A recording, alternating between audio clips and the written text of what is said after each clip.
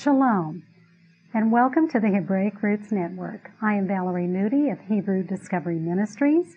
I have been a Hebrew Roots teacher for more than 10 years, and I love the God of Israel and Yeshua, my Messiah, just as Deuteronomy 6:5 tells me to, with all my heart, all my soul, and all my strength. Kol lavav, kol nefesh, kol meod. I teach to create a deeper love of God. The Hebraic Roots Network is a team of many people.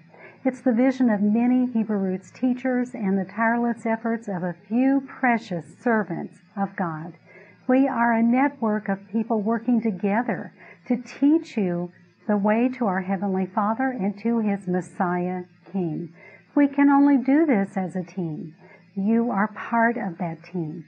So please consider praying for the Hebraic Roots Network and send us a financial gift so that we can keep solid biblical teaching on the internet. It is an honor to come to you today on behalf of the Hebraic Roots Network. Our teaching today is on Abraham's new beginning with God. Abraham made a new beginning with God, and we want to see what he did and why he did it. Now, he crossed over from his homeland, and so he is the first Hebrew, which comes from the word Ivri, meaning to cross over. He crossed over and made a new beginning with God, and so we can really learn from what Abraham did. Abraham had to walk with God. He couldn't trust himself. He couldn't rely on himself. He was a solid guy. But God had asked him to do so many things that without God's help, God's guidance, God's direction, and God's support, he was never going to get to the mountain of Abraham. His journey was all about reaching the mountain of Abraham. Now, as he walked with God, he was tested. And most of us are tested in some way at some time or another when we choose to walk with God. If we decide to live by faith, we are people who will be tested. A heavenly test is defined as one that forces a person to make a decision, to make a choice. They have to choose between God's will and their own natural tendencies. That's what a heavenly test is. A heavenly test means choosing between what God says is right over what our own understanding of what is right is. So we choose between God's perspective or our perspective. And hopefully we choose God's perspective. This was the case with Abraham. He chose God's perspective. He suffered tests which God allowed him to experience, giving him an opportunity to choose how he would respond to those tests. If Abraham were to make a new beginning with God, he had to choose God's plan and His will, even in the trials that God brought him through. Now, the word for trials and testing, as we talked about last week, is the Hebrew word nasah, and that's Strong's Concordance number 5254. Nasah means to test, try, prove, tempt, and put to the proof or test. This was Abraham's experience when he walked with God. The first time the word nasah appears in Scripture is in Genesis 22, verse 1. Genesis 22:1 says, "And it came to pass after these things that God did tempt Abraham." And the word for tempt there is the word nasah. Now, Abraham is the very first person in Scripture to experience a test from God. He is also the first person in Scripture to be called God's friend. Maybe there's a connection there. By his own testimony, he walked with God. Genesis 24:40 says, "But he said to me, the Lord, before whom I have walked, will send his angel with you and prosper your way. You shall take a wife for my son from my clan and from my father's house." In this passage, Abraham was speaking to Elazar. He was sending him off to Haran to get a son for his wife Isaac, or to get a wife for his son Isaac. And he said to Elazar, "The God before whom I walk is going to bless your mission." So Abraham was announcing to his servant Elazar, "I walk with God. I walk before God.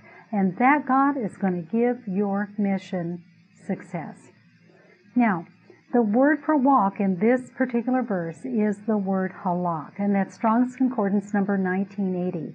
This is where we get the word halakha. We've been talking a lot about halakha lately. Halakha is really the do's and don'ts of Scripture. In other words, halakha is living by Scripture, living by the Torah, and walking it out. So Abraham walked out the Torah in his relationship with God. We see this same word, halak, used when God appeared to him in Genesis 17:1. God said, "I am El Shaddai. Walk before me and be blameless." And the word for walk in that verse is the word halak. What God was really saying was, show me your halakha, Abraham. I'm watching. Show me how you live the Torah and walk it out. So God was paying very close attention. Now Abraham, in his halakha, or in his walk, made a new beginning with God. Abraham's new beginning involved his halakha, his walk, his journey to the mountain. How did he get to the mountain? Abraham showed us through his walk, or halakha, that faith has to be lived and walked out. Faith is lived in the same way that the more legal rulings of the Torah are lived. Abraham showed us halakha, his fulfillment of the commandments and his walking a life of faith with God. God spoke favorably of Abraham's halakha. God said in Genesis 26:5, "Abraham obeyed my voice and kept my charge, my commandments, my statutes, and my Torah." So Abraham's halakha fulfilled the Torah. This is what God is saying here, that Abraham did all these things. He kept his charge and his commandments. He kept his statutes and his Torah. So what God is analyzing here and talking about is Abraham's halakha. Abraham had a choice. He had a choice of deciding to do things his way or God's way. And he chose God's way and was tested 10 times for it. These were the tests of Abraham. First, his first test, the rejection of the idol worship of his father. Now Joshua 24:2 tells us that his father Terah, or Terach, as it's pronounced in Hebrew, the father of Abraham, served other gods, and that he worshipped idols. In other words, Abraham's own father was not serving God or worshiping the God of heaven and earth. He served other gods and he worshipped idols.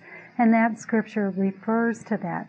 Abraham, in spite of this, had to respect his father. He had to respect the decisions his father was making because it was right for a son to respect a father. And so he was respecting a father even though he worshipped other idols.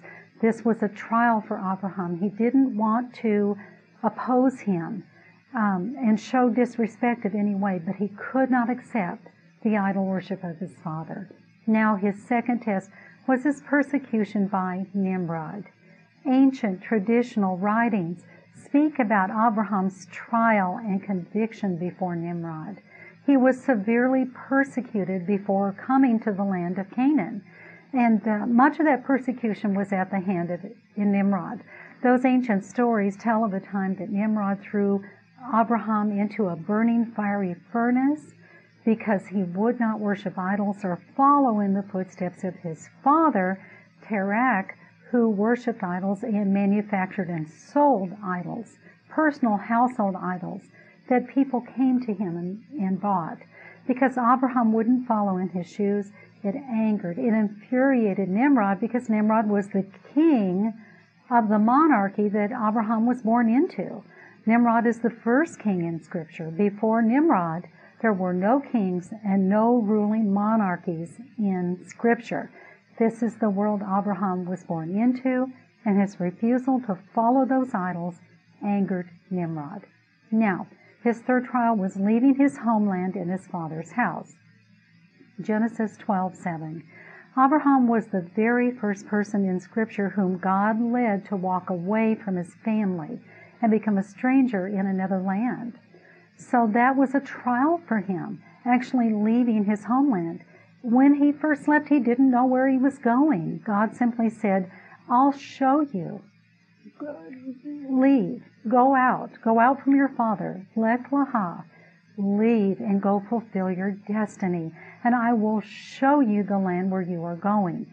So Abraham had to prepare for that journey and actually embark on that journey without actually knowing his destination, and that was a trial for him.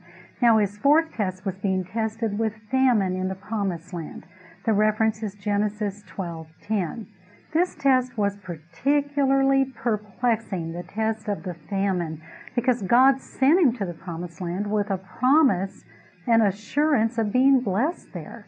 But when he got there, a severe famine drove him to Egypt temporarily. So it was a trial for him, and one he really didn't understand.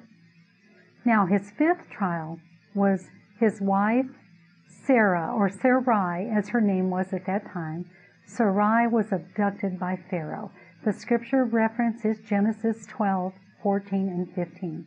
In Egypt, Abraham was victimized when Pharaoh's officials took Sarai into the palace without Abraham's consent.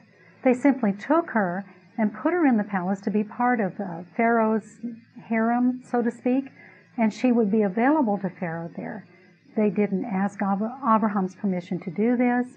He was a victim of government-sponsored injustice. He had to depend on God. God does rebuke kings for the sake of his people, and he had to rebuke Pharaoh before Pharaoh would return Sarai to Abraham. This was Abraham's fifth trial. Now, going to war to save Lot was his sixth trial. The scripture reference is Genesis 14:12 through 16. Lot chose the bright lights of Sodom as the place where he wanted to live. When enemy armies conquered Sodom, they took many captives and goods.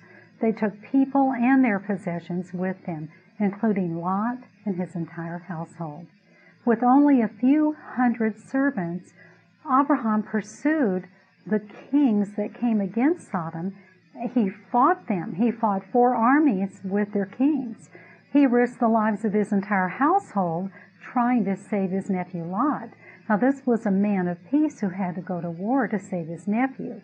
He put everything on the line. He risked everything to do this as an act of friendship or charity for Lot. And he was successful in that. God made him successful in that. But the act of going to war as a man of peace was Abraham's sixth trial. Now his seventh trial was his dreadful vision of slavery during the covenant between the parts in Genesis 15:1 through 21. Entire books have been written about the covenant between the parts, so we are not going to talk much about that covenant today. We will in the future. This passage begins with Abraham calling God Adonai Yehovah, which is an unusual combination of divine names. Adonai comes from a word meaning master, husband, prophet, prince, and king. He is the very first person in Scripture to call God Adonai, and that's Strong's Concordance number 136. And so during this covenant between the parts, Abraham is using this special name for God. And God is telling Abraham some pretty remarkable things about the harsh enslavement of his descendants. His descendants would become slaves. Now God symbolized the darkness of that slavery when he cast darkness, sleep, and terror over Abraham during the covenant between the parts. They are in Genesis 15:12. It's not easy to see our children suffer. And so this was very difficult. This was a trial for Abraham to learn this. It was a severe test to hear this news about the future enslavement and the bitter exile of his descendants. Now his eighth trial or test was the painful circumcision he underwent at the age of 99. The scripture reference is Genesis 17:10 through 23. The covenant between the parts was contingent on Abraham becoming circumcised. So Abraham actually had to undergo a surgical procedure. The physical act of being circumcised was Abraham's part of the covenant, but it was also a sign of the covenant's deeper meaning. Let's think about this for a minute. The orlah, which is translated as foreskin usually, is considered to be a type of barrier between God and a holy lifestyle. Now, Abraham was circumcised at the age of 99 to remove the barrier between him and God's holy promises in the covenant between the parts. So that is why the covenant of circumcision came during the covenant between the parts. Now, in Hebrew thinking, every commandment has two parts. First is the action of actually fulfilling the commandment. Second, is the underlying spiritual principle. First is the act of actually doing it. Second is the underlying spiritual principle. Neither actions nor principles are complete. Neither one are complete without the other. It takes actions to fulfill principles, and it takes principles behind the actions. That's what we read in James 2:20. The idea of being circumcised at the age of 99, it was very painful for Abraham, a surgical procedure, and this was his 8th test or trial. His 9th test was the ongoing family problems that he was experiencing, the infertility of Sarai, his wife, Lot's ingratitude and his departure from Abraham, and the eviction of Hagar and Ishmael. When his son Isaac was born, Sarah insisted that Abraham send them away and cast them out into the desert. These were all challenges for him. And so his 9th trial or test was really a series of tests, and they were all related to these family issues of Sarai's infertility, Lot's ingratitude, and the eviction of Hagar and Ishmael. So Abraham was struggling daily with Sarai's infertility, and he and his wife were old. They were unable to conceive, even though God had promised to make their descendants very numerous, and so this was difficult. Then Lot expressed his ingratitude toward Abraham's continuous care for him by moving away from him. Finally, Abraham had to evict Hagar and Ishmael. Sarah originally believed that Hagar, her Egyptian handmaiden, would build Abraham and Sarah's house by bearing children for them. Sarah used the verb banah, which is the Hebrew, which is Strong's Concordance number 1129, and it means to build a house. So she actually thought that when Hagar had children, that she would build their house. Now, Sarah was driven by fear after she gave birth to Isaac. She told Abraham, "Send Hagar away with her son." We know Sarah's true concerns. We know she was fearful because of the specific Hebrew word she spoke in Genesis 21:10. She told Abraham, "Cast out this handmaid and her son, for the son of this handmaid will not be an heir, a yerash, with my son, even with Isaac." Now in English it sounds like Sarah is jealous of Ishmael, and she wants all the inheritance for Isaac. She doesn't want the inheritance to be split between two sons. But in Hebrew, a new meaning emerges. When Sarah said that Ishmael would not be an heir, she should have used the word nahal, which is Strong's Concordance number 5157. The nahal means to divide an inheritance equally. If that's what she was afraid of, that's the word she would have used, but that is not the word she used in that verse. Instead, she used the word yerash, which is Strong's Concordance number 3423. And the two are really not even related, except that they're both connected to an inheritance. The first, nahal, is to divide an inheritance equally. But yerash means to dispossess someone, to steal all the inheritance from them, and to cause others to be impoverished and destroyed. She believed that Ishmael would do this to Isaac. So her real concern was not that the inheritance would be divided equally. If that were the case, she would have used that word Nahal. Instead, Sarah was concerned that Ishmael would seize all of the inheritance as an older brother and completely dispossess Isaac, as indicated by the word that she used, which was the word Yerash. Now Abraham was distressed when he had to send Hagar and Ishmael into the desert with limited provisions. However, as in every trial, Abraham did not put off what he had to do. He did not postpone the inevitable. He rose early in the morning to send them away, even though he dreaded their departure. This was Abraham's 9th trial. Abraham's 10th trial was the commandment to sacrifice his son Isaac on Mount Moriah or Mount Moriah as a burnt offering, as an olah. The scripture references Genesis 22, verses 1 through 19. The final trial was Abraham's most terrible trial. Genesis 22:2 says, "Now take your son, your only son whom you love, even Isaac, and go into the land of Moriah. Offer him there for an olah, a burnt offering on one of the mountains which I will tell you of." Incredibly, God wanted Abraham to offer up his son as an olah. An olah is Strong's Concordance number 5930. It means a whole burnt offering. An olah was a specific type of sacrifice. Some offerings in the book of Leviticus are only partly burned on the altar, and then the worshipers eat the remainder of these offerings. But the olah, the whole burnt offering, was completely consumed on the altar. The word olah is connected to the Hebrew word for ascent. In offering his son, Abraham would be ascending to a higher level of testing and a higher level of trust in God. Isaac was Abraham's only future.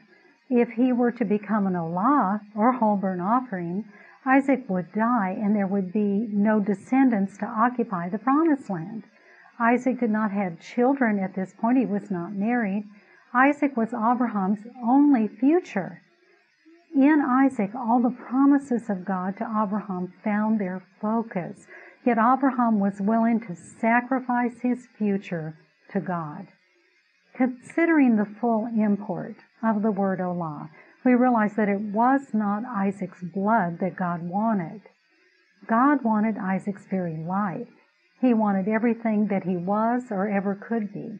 Isaac became an example of total submission to God and to his laws, teachings, and instructions in the Torah. The olah of Isaac is, of course, a picture of Yeshua. God told Abraham to offer his son completely.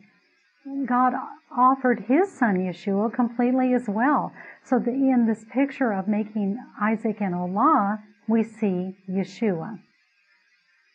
For believers in Yeshua, we see Abraham's sacrifice of Isaac as a picture of the sacrificed Messiah in the pages of the Torah.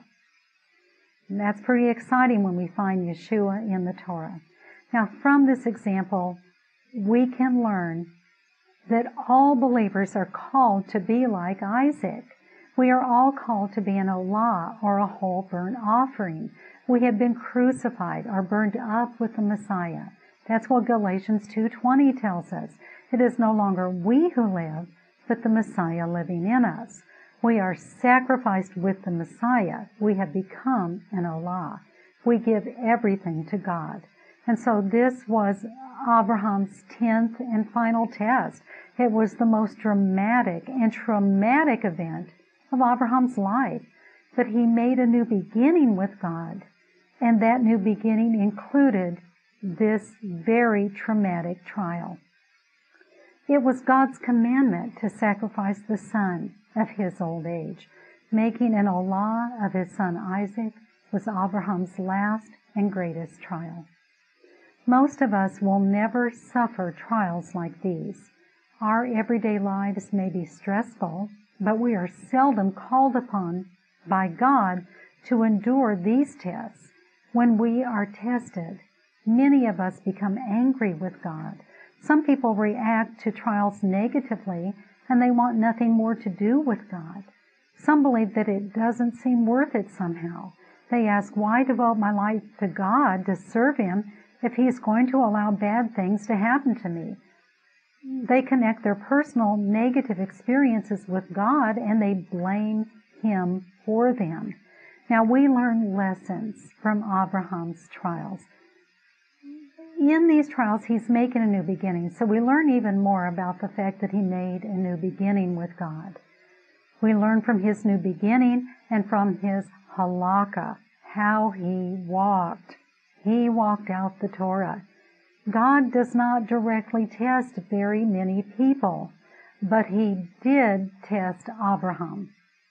And He may test us. Now let's look at a couple of people in Scripture that went through tests, but they were not directly tested by God. He did not test Joseph, for instance, but He allowed Joseph to be tested and refined through his trying experiences. Joseph was tested through the hatred of his brothers. He was tested when his brothers sold him into slavery. He was tested in the house of Potiphar. He was tested in an Egyptian prison where he was incarcerated for a crime he did not commit.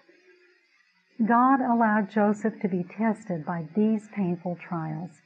Joseph emerged from his trials worthy to be a great leader of two nations, a leader of Egypt and a leader of Israel. And that's what he was.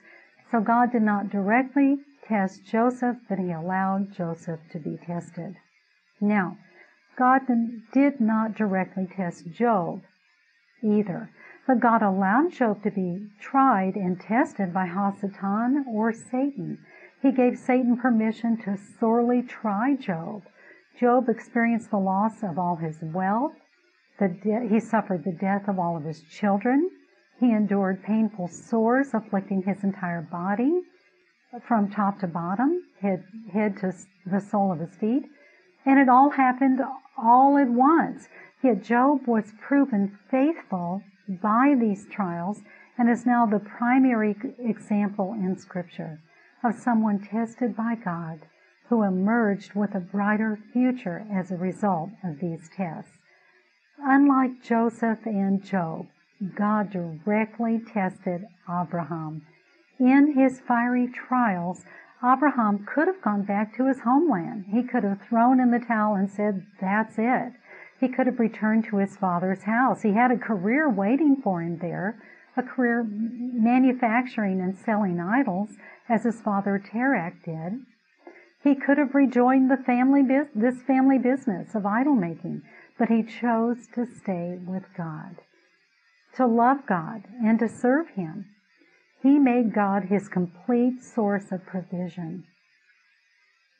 God was his source of provision, instruction, and guidance.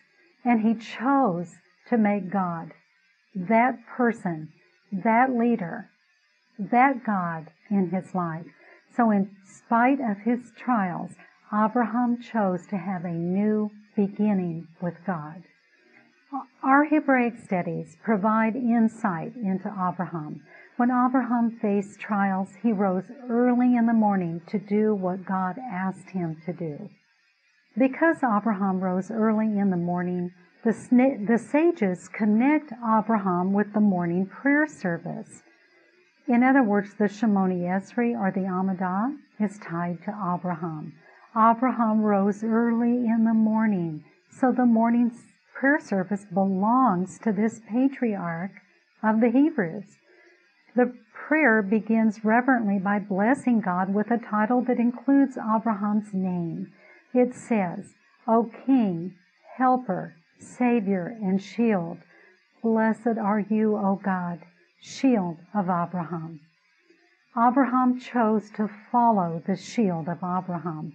He chose a new beginning with the God who was his shield. Abraham was alone in his walk, or halakha. He was the first. He didn't have anyone else to show him how to do this. There was no tradition of revelation about God to guide him in his quest. Abraham had no alternative but to begin his search by contemplating the world that he could see with his own eyes, the stars and the planets and all the other hosts of creation. Abraham is reputed to have been one of the most outstanding students of nature that ever lived, especially of the planets and stars. In Genesis 15:5, it records that God took Abraham outside to look up at the heavens and count the stars.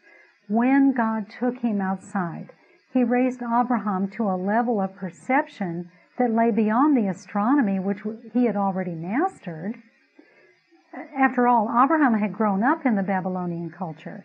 There the sages and the priests were expert sky gazers and star worshippers, and Abraham was taught to believe that the planets and the stars rule over all that takes place on the earth.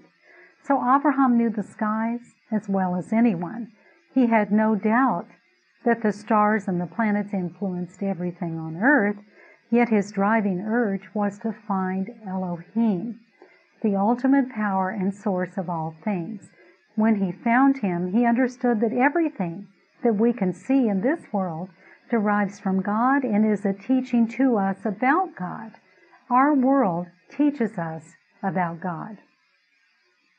Often children will inherit their potential for physical, mental, and spiritual growth from their parents. But this is not true in Abraham's case, since his father was an idol worshiper. Abraham did not inherit his spiritual potential from anyone. The sages teach that he climbed alone to a new pinnacle of spirituality. On his own, he tried to form a spiritual bond, a powerful bond with God. He made a new beginning with God. This was the reason that God finally commanded Abraham to depart from his homeland, to sever all ties with his past and with his loved ones, and to follow his voice.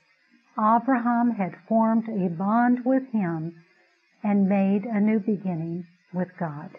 Abraham never had a teacher. He began his life before the Torah. God's teachings and instructions were actually written.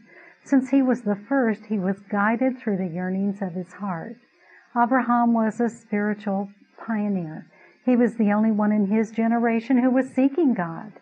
The end goal and purpose, of course, was to reach the mountain of Abraham and to build the house, the place where mankind could ultimately serve God.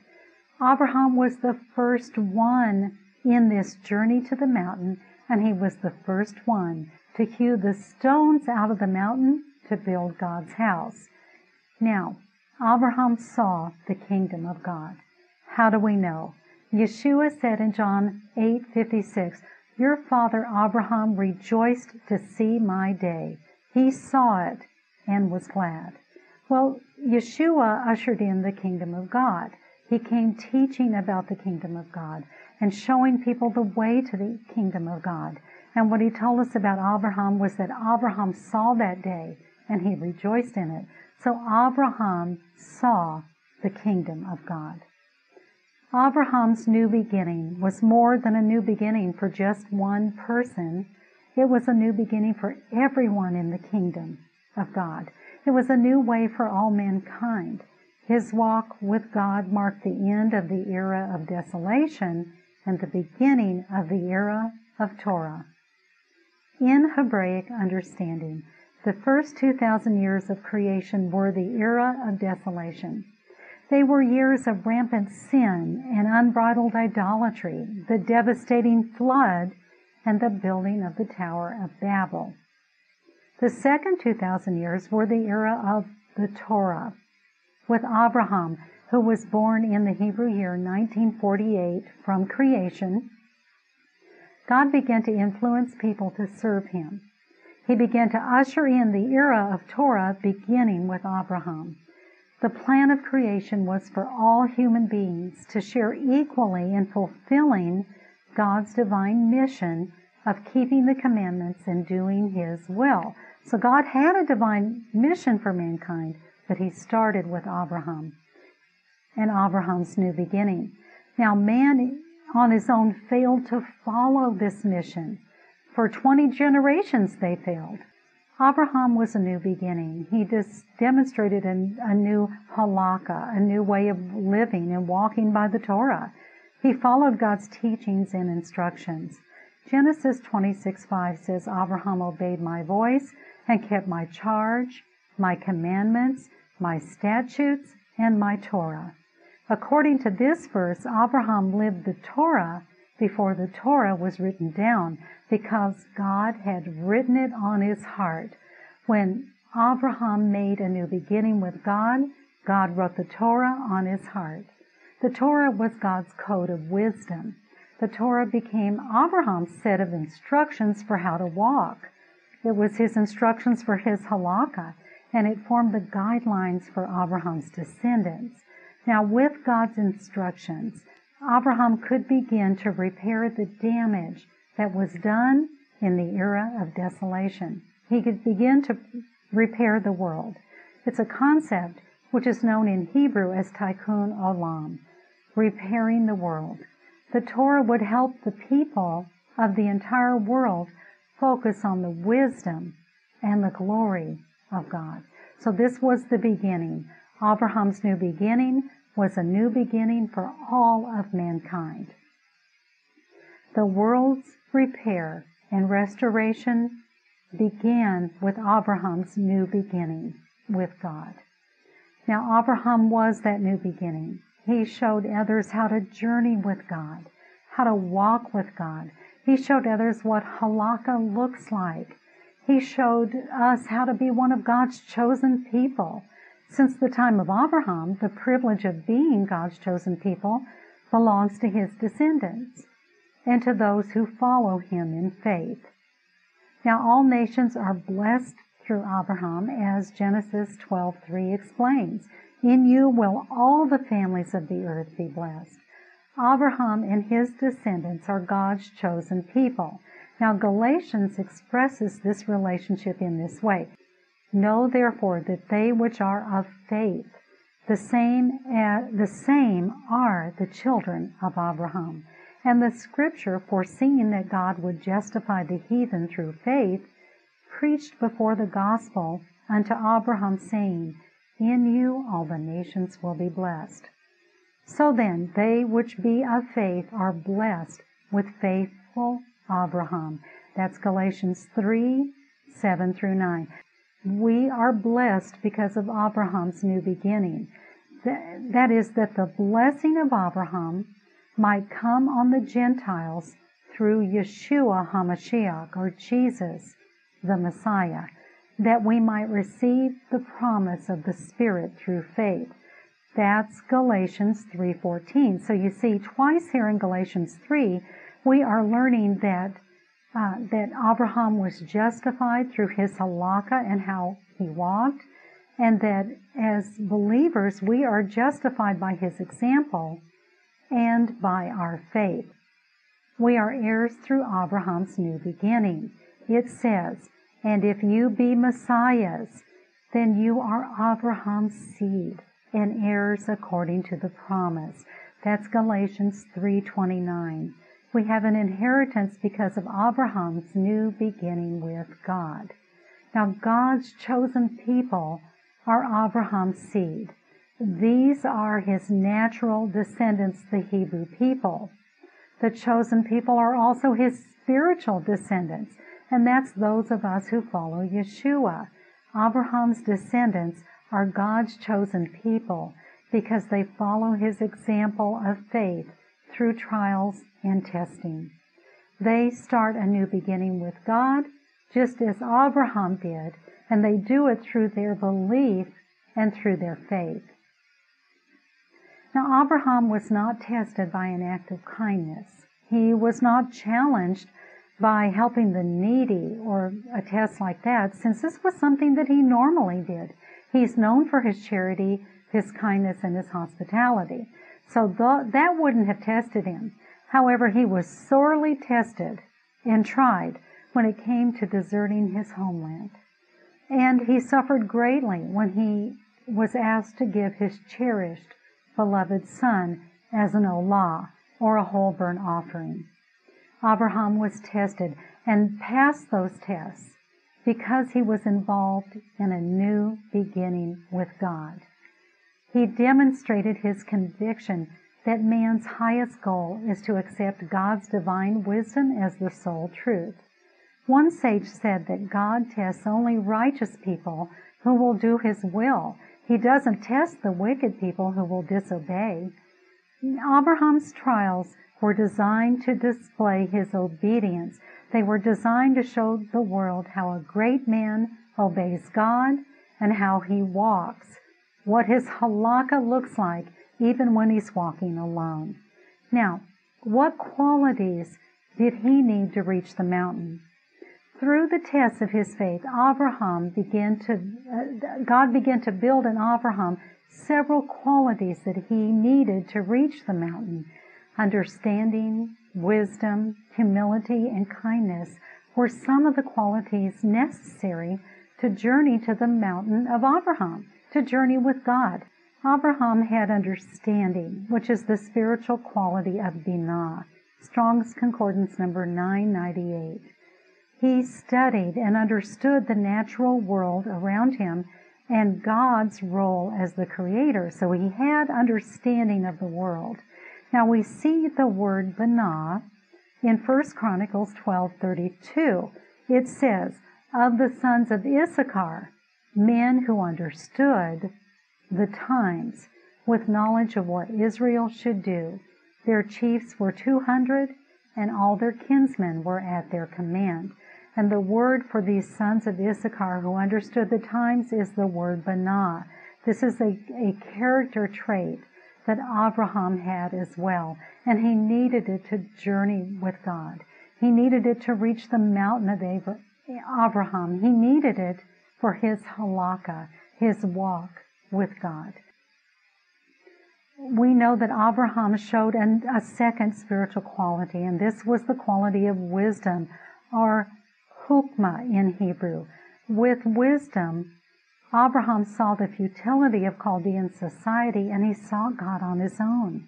When Abraham could not find a righteous person in Ur of the Chaldees, he had the wisdom to search for a creator God. Hukmah is Strong's Concordance number 2451. It is wisdom that is working with the attribute of understanding. Now, the idea of wisdom and understanding, or understanding and wisdom, is this, that these are two of the seven spirits of God that are mentioned in Isaiah 11:2. This verse says, the Spirit of Jehovah shall rest on him, the Spirit of wisdom, or hukmah, the Spirit of understanding, or binah, the Spirit of counsel and might, the Spirit of knowledge and fear of the Lord. Abraham had these qualities, both wisdom and understanding. Abraham also had the quality of humility. Humility is really the true foundation of wisdom. Humility is the Hebrew word anah. Strong's Concordance number 6031. Anah means to be humbled by voluntarily kneeling. So humility is like a mountain because meekness and lowliness, the idea of kneeling, are really the highest of all spiritual qualities. We see the word anah in Daniel 10:12. It says, then he said to me, do not be afraid, Daniel, for from the first day that you set your heart on understanding this and on humbling yourself before God, your words were heard, and I have come in response to your words. So Daniel's humbling was this word, anah. The fourth quality that Abraham needed to journey to the mountain with God was the attribute of hesed. And this is Strong's Concordance number 2617. We know this as the attribute of kindness. The idea with hesed is not only kindness, but a willingness to be reproached and ashamed. Now that's very interesting because hesed is more than kindness. It's the idea of one serving another by humbling themselves before that person. With chesed, or kindness, one willingly serves another. Abraham displayed chesed when he risked everything to save his nephew Lot. Chesed involves the idea of rescue, as a matter of fact. And that's why we know his action of going to war to save his nephew Lot was an act of charity or chesed. Psalm 44:26 says, "Rise up, be our help, and redeem us for the sake of your loving kindness." And the word there is the word chesed. So the idea of rescue is involved in this word for kindness. Abraham was showing kindness when he went to battle to save Lot. Now, what have we learned about Abraham's new beginning today? He had a tremendous new beginning. It caused him to be called God's friend. He is the only one in Scripture who's known as God's friend. It also caused him to become the father of faith, the Ava Shel Emunah, the father of our faith. God tested Abraham, and he emerged stronger as a result of his faith. He is an example of how we are to react to everyday stress and to even extraordinary stress or events that test us. We learn to trust God and make a new beginning. That's what Abraham did. He placed his world in God's control when he made a new beginning and chose to walk with God. His decision was a decision to have a halakha or a walk that would follow the Torah, God's every commandment, God's every word, his statutes and his precepts. That's what Abraham embraced. God walked him through every test, and he will walk us through every test as well, if that is our decision. We learned that Abraham manifested the spiritual qualities of understanding, wisdom, humility, and kindness. Bina, Hukmah, Anah, and Chesed. In his halakha, or in his walk. This is what he had, this is what he showed, this is what he demonstrated. These qualities assisted him in his new beginning with God and in his journey to God's mountain. We become keenly aware of Abraham's new beginning when we travel to Israel. In northern Israel, in Jerusalem, and in the Negev desert, we stand where Abraham stood. We take travelers to authentic biblical sites. It is a great benefit to actually be in the very places where the great stories of Scripture took place. We learn more about the God of Israel, the land of Israel, the people of Israel, and the Torah of Israel, beginning with Abraham. We should naturally be curious about Israel. After all, that is where it all happened. To hang on to the promised land, the children of Israel had to journey in faith. Why was faith necessary for them? Well, they were smaller than all the surrounding nations, and they still are today. But God was and is Israel's defender. We are encouraged in our own faith when we visit Israel. In our own stature or power, we may seem small, yet God is our defender, just as He is Israel's defender. Now, our tours to Israel give you insight about God in the land of Abraham. He protects this amazing land, and He protects us as well. We enjoy a fabulous tour of all the major sites in Israel, including the Golden City of Jerusalem, the city of Melchizedek. We go to all the important sites around the Sea of Galilee, and we stop at Tel Dan to repent for the sins of Jeroboam on the soil where Jeroboam's sins occurred. From Dan to Beersheba, we walk in biblical sites. The teachings are phenomenal, and we supplement all those teachings on the tour with a comprehensive 4-color guidebook that our travelers get to keep. My purpose in taking you to Israel is to provide you with a fabulous experience that draws you closer to the God of Israel and the God of Abraham, the God of Abraham, Yitzhak, and Yaakov, the God of Abraham, Isaac, and Jacob, the God of Yeshua, our Messiah. So Israel shows us the God of Abraham, and it also shows us the Messiah of Abraham. I also want you to know about the people of Israel, especially the Messianic Jewish believers, because those who have met Yeshua are often fired from their jobs. Israel can persecute those new Israeli believers. They like Christians, but they don't like their own when they become believers in Yeshua, the Messiah. Often they'll be fired from their jobs and unable to support their families. Some have even been the subject of violence from extra zealous people in Israel. We meet these believers and we bring them comfort. Now, comfort for these needy families is something that our congregation tries to do year-round. It's something that we do every month. Please let me know if you want to join us in that good work. But when we go to Israel, we have a chance to meet them in person and bring them encouragement. And so it's wonderful to actually go to the land of Abraham and comfort his descendants there. We ourselves are spiritual heirs of Abraham, spiritual descendants of Abraham. We have made a new beginning because Abraham made a new beginning. So please come to Israel with me. Visit my website, www.israeldiscoverytour.com, to learn more about the upcoming 2012 tour to Israel. It is the land of Abraham and the land of Yeshua.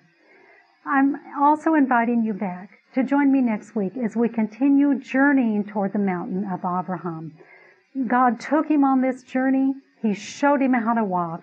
And God shows us how to walk through the new beginning that Abraham made with God.